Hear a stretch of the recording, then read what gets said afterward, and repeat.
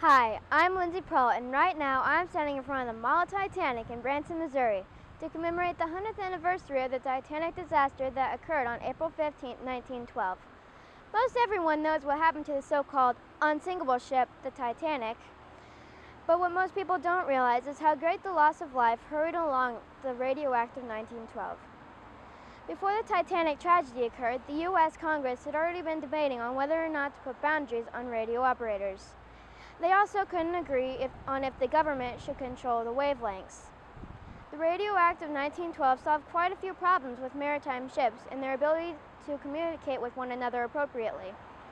In this documentary, I will attempt to show how the Titanic disaster could have been avoided if the act had already been established. The first problem was the improper staffing with the radio operators. At this time in history, there were no guidelines for how long a radio operator could stay on duty.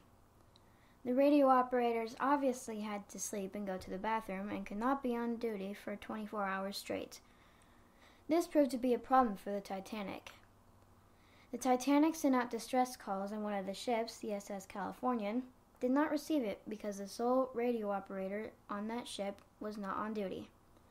Unfortunately, the SS Californian, which was less than 9 miles away from the Titanic, could have saved the majority of the people who did not make it onto lifeboats, as witnessed by Eva Hart, one of the few remaining people that were on the Titanic.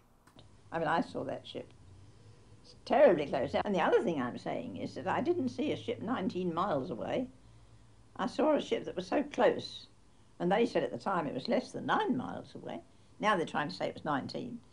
I saw it, it wasn't just lights on the horizon, you could see it was a ship. The Radio Act solved this problem by ordering all ships to employ at least 2 operators to take turns sleeping and using the restroom. Secondly, there was confusion about what the rockets meant. We know the Titanic was using them to show they were in distress or danger, also seen by Eva Hart. And I saw our rockets being fired, which that ship must have seen. Well, this inquiry says that they did see it, but they didn't think it was a portent of danger, but I would have thought in the middle of the Atlantic, in the middle of the night, that rockets must mean trouble.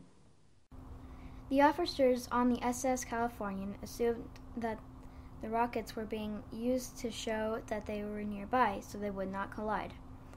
During the sinking of the Titanic, it was conventional for vessels that don't have wireless radio transmission to use flares to associate themselves to the other liners. After the radioactive 1912 was established, all confusion between the meanings of rockets have vanished, for it was agreed that all liners must assume that they are distress signals. Among the other problems, one of the worst difficulties was amateur radio operators interfering with professional radio operators. Here is a reenactment of a conversation between 2 liners, the Californian and the Titanic. Say, old man, we are stopped and surrounded by ice. Shut up. I'm working with Cape Race. You are jamming me. Sorry. Please repeat. I am jammed. But they weren't the only ones who were having problems with interference. The Carpathia and shore stations were also interrupted by other babbling operators.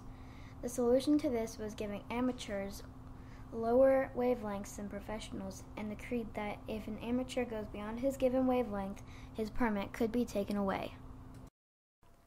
The last problem, though not least, is wrongly used equipment.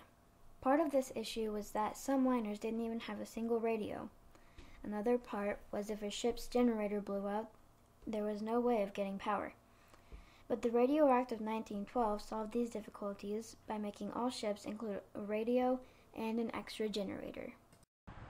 It is, of course, unfortunate that all these laws and rules weren't established before the Titanic sailed, and that thousands of people died.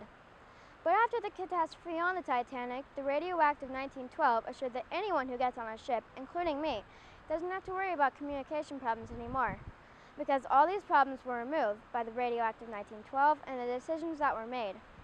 Today we have at least 2 radio operators on duty at all times, and we don't have confusion with distress rockets and what they mean. It is also mandatory that all ships are equipped with backup generators. The radioactive 1912 also made it illegal for amateur operators to interfere by determining what wavelength they could use. A radio operator can lose his license if he goes beyond his given wavelength. These laws could have prevented so many deaths from the Titanic. So from now on, I hope that when you hear the word Titanic, you won't think of the terrible and disastrous thing that happened, but the little bit of good that came out of it.